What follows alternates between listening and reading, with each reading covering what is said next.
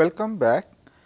In the last lecture, we have seen that if T 1 and T 2 are two unitary operator transformation on an inner product space, finite dimensional inner product space V, then T 1 and T 2 are simultaneously diagonalizable provided they commute with each other. And this is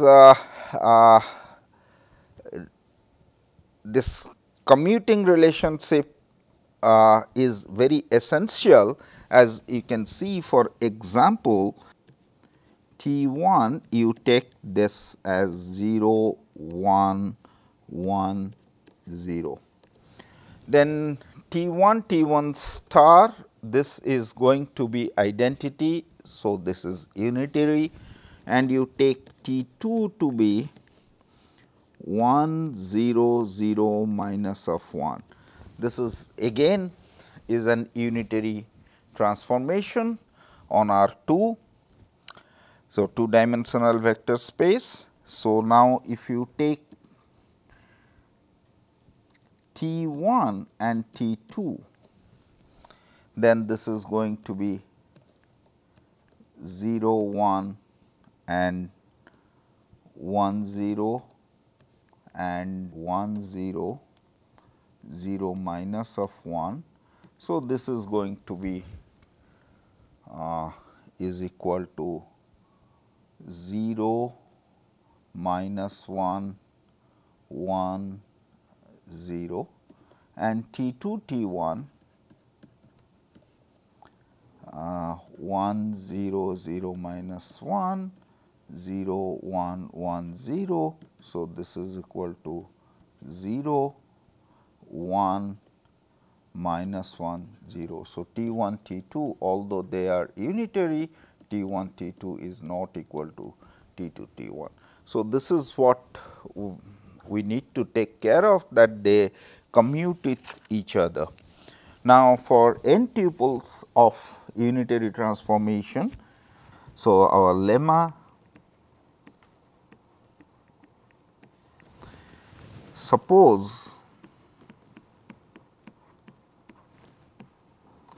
T 1 to T k be a commuting family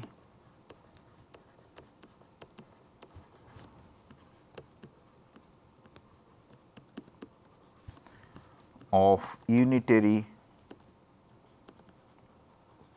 transformation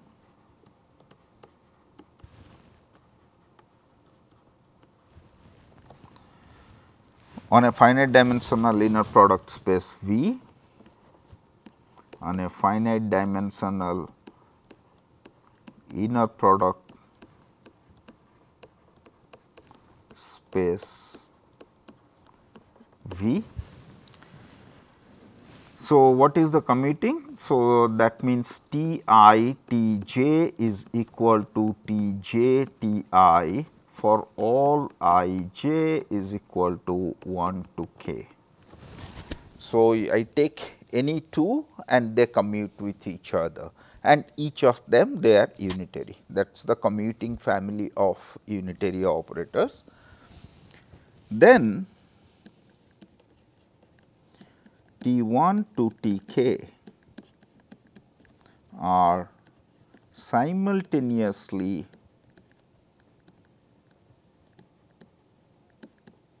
diagonalizable.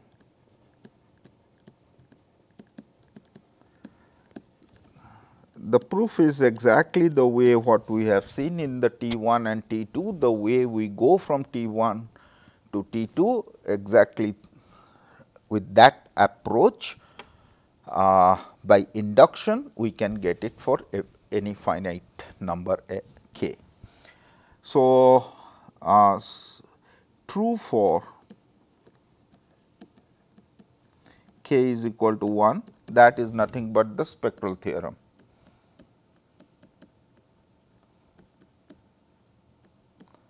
Suppose true for t 1 to t k minus of 1. Now t k from V to V is unitary.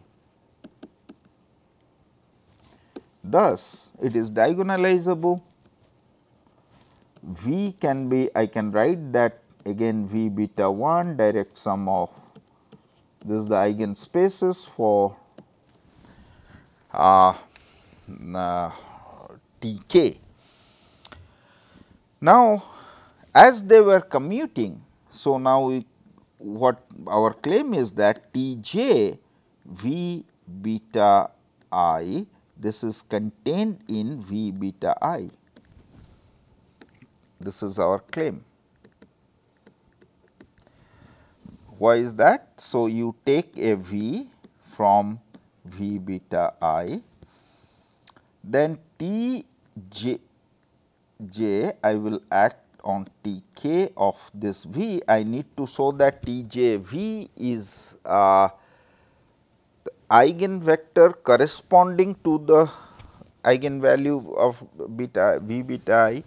So, this is equal to, because they are commuting exactly the same way, we have T k V.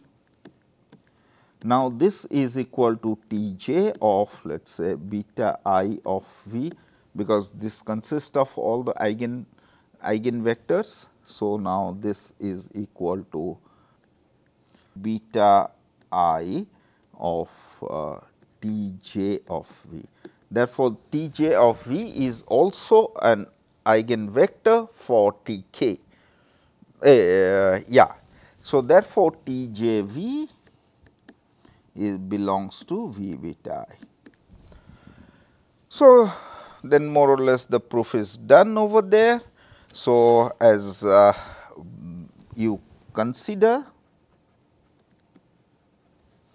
T j, you restrict it to V beta I, then this is a map from a vector space V beta I to V beta I and unitary, hence diagonalizable, and V beta I consist of one dimensional subspace spanned by the eigenvector of V I of T k. So, that is going to be an eigenvalue for each of this T j, j from 1 to k minus of 1. So, now we have got that result that if you have a commuting family of unitary operators, then they are simultaneously diagonalizable. Okay, by now we would try to prove our main result, which says that, I mean, whether the characters of G hat forms an orthonormal basis for C G. Okay, so now, so we know what are the facts we know. We know dimension of C G, this is equal to the number of elements in G. Now, let A belongs to G, define T A F of x is equal to f of A x for f in f a function from G to C, f is in C G. It is kind of easy to see that T A's are unitary, because if you take T of A of G, then this by definition is x varies over G, this is T A F x, T A G x bar, which is equal to f of A x, then G of A x bar. Now, we make a change of variable. So, this becomes y belongs to G, f of y, G of y, and which is nothing but f g. So, therefore, T A is unitary.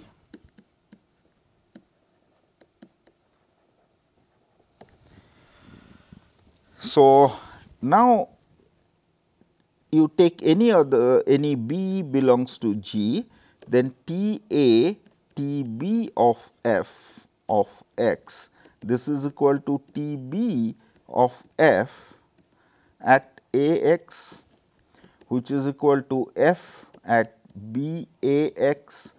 Now our group G is abelian, therefore, this is going to be f of A B of x. That means, this is going to be T A of f at B x, this is equal to T B T A of f at x. Thus, T A B T A T B is equal to T B T of A. So, this means T A varies over G is a family of commuting unitaries on C G, on this inner product space C G. So, therefore, by our lemma, this is going to be simultaneously diagonalizable. So, now we can state our main theorem.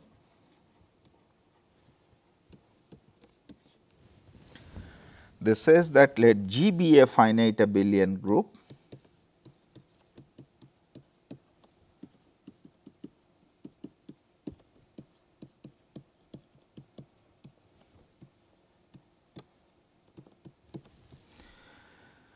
the character of G, the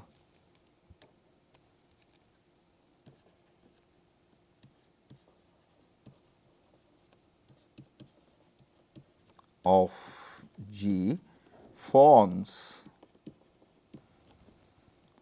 an orthonormal basis for C G. Okay.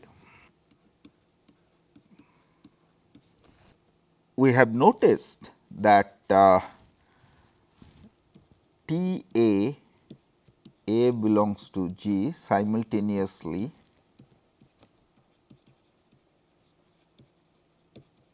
diagonalizable.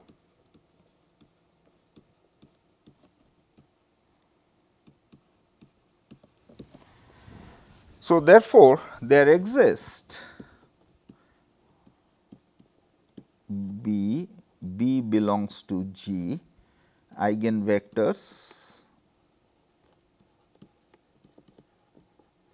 which are eigenvectors for all of T A, that means such that T A F B is equal to, let us say, lambda A B of F B. So, all these are the element, this is set is contained in C G. Okay. First, we claim that F B of E is not equal to 0 for all B, where E is the identity element of G. Okay. If F B of E is equal to 0 for some B,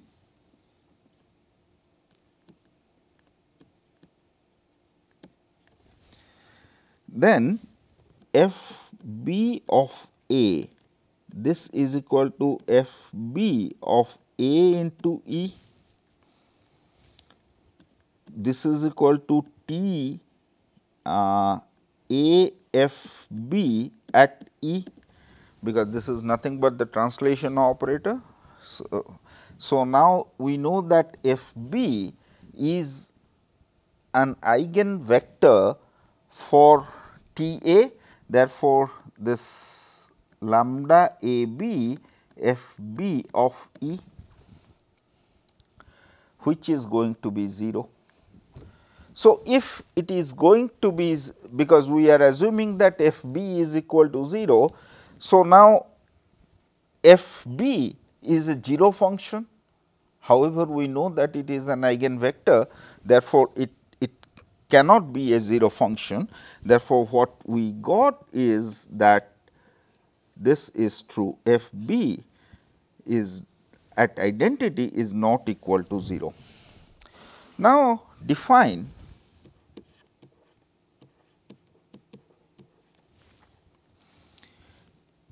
g of c at x.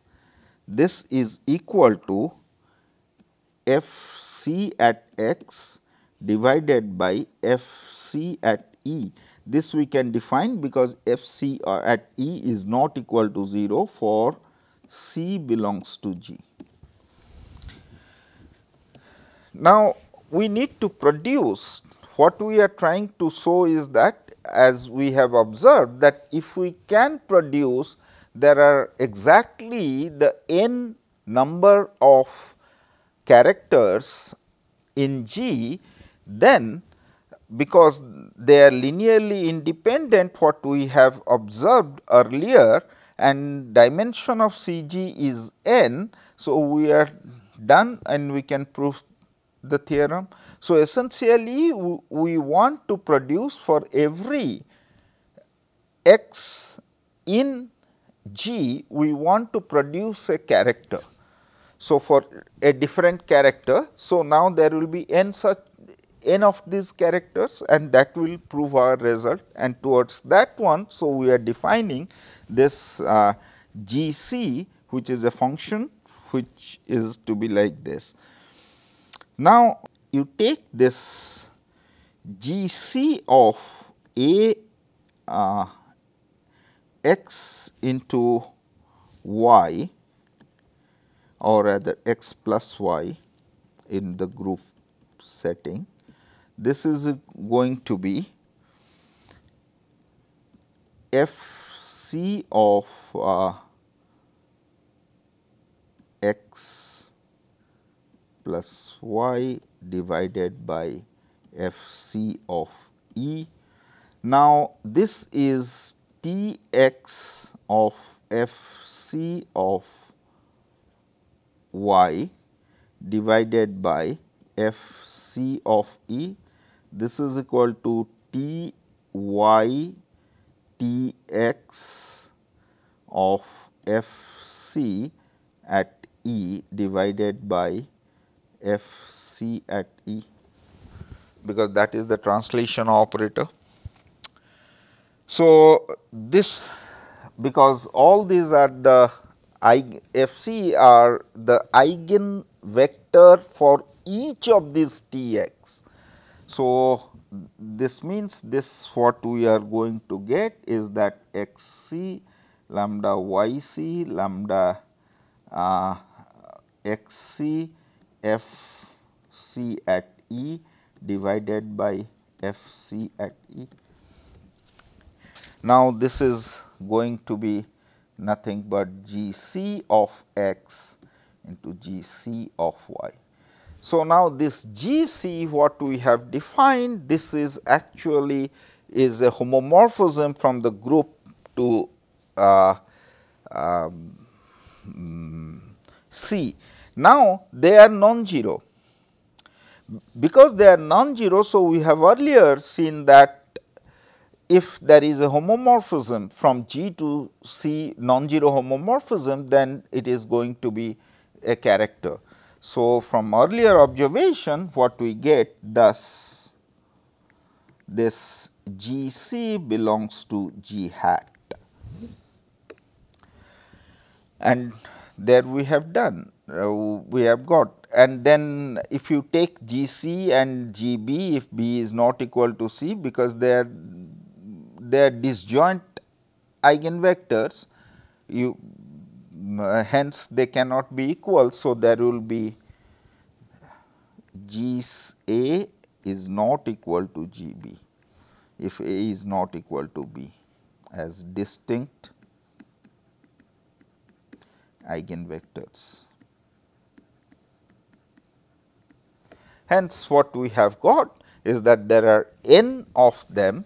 So, this implies that essentially what we are saying that the cardinality of G hat is equal to the cardinality of G, and that proves that C G has orthonormal basis consisting of all the characters of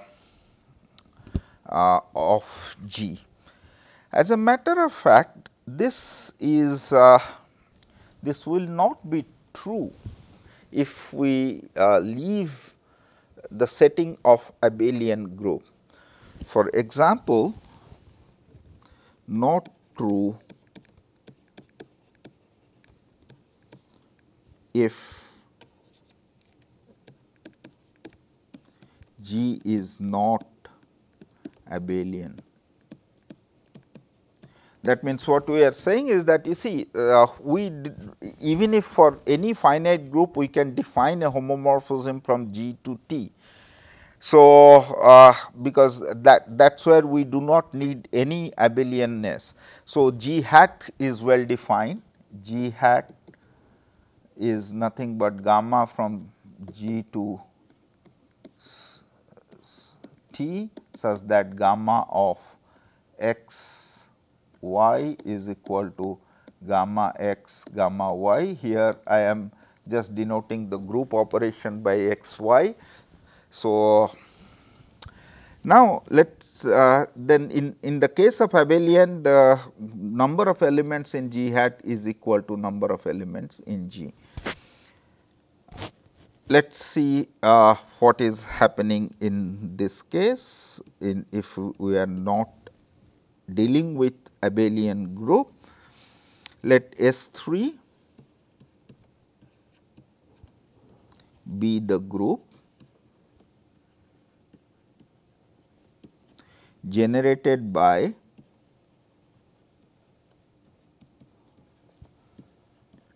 AB with the condition that AQ minus BQ is equal to identity and AB square is equal to BA. That means, what is our group S3? S3, this is going to be an identity A and B, then I will get rather I will put AQ, sorry, this is A square is equal to BQ is the identity. Then A square, A into A square is already E. So, therefore, A to the power 3 A into A, this is A, it is there. So, no other power of A will remain. B square will be there and B cube is identity. So, no further power is going to be there of B cube. Then we have got AB and AB, then AB square is not going to be there, that is going to be BA, and that is all. So, now the cardinality of S3 is equal to 6. Now, what are the possibilities of the characters? Gamma is from S3 to T.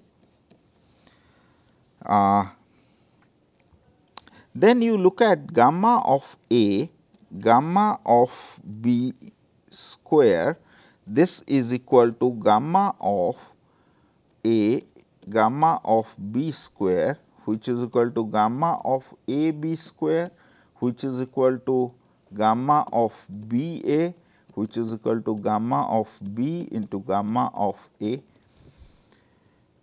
right. So, now if gamma of A is not equal, it cannot be equal to 0, therefore, gamma of B square is equal to gamma of B. Now, again gamma of B is not equal to 0, therefore, what we get is that the gamma of B is equal to either 1 or minus 1. Now, if we take this. So, now again in the gamma of A square, this is equal to gamma of A square, which is equal to gamma of E, which is equal to 1. Therefore, this is plus or minus 1 or this is plus or minus of 1 gamma of A. So, what are the characters what you take? So, gamma of A, this belongs to minus 1 to 1. So, one character is of course, gamma of x is equal to 1 and another character we are taking gamma of A is equal to 1 and gamma of B, this is equal to minus of 1. So, therefore, there are only two characters which is going to take. So, however, for any non-commutative group if we are taking, then we do not get that there are same number of characters as the number of elements of G. You can be little more precise over here by taking gamma of A to the power r b to the power s, where r can vary over 0 and 1 and b can vary over 0, 1, 2. S can vary over, this is equal to gamma A to the power r, gamma b to the power s. So, if gamma of b you are taking to be fixed 1, then gamma of A is equal to minus 1 to 1, minus 1. So, that is what it says. So, the cardinality of S 3 hat is not equal to the cardinality of S 3, and that is what. So, now it suggests that if we are whatever we are going to do, we are confined to the abelian setting, and for non-abelian we might to look for other one. So, now our focus would be, now we are all set, we have the orthonormal basis, all the requisite whatever we needed to do the analysis on the 2 pi periodic function and Zn, we have all those preliminary results. So, we will see that whether the inversion and the Planck-Searle formula Parseval identity holds in this setting or not, which will be there, and for that we will need to define what the Fourier coefficient of a given function f in C g, and then like before we will derive the properties and see some application of this in number theory. Thank you.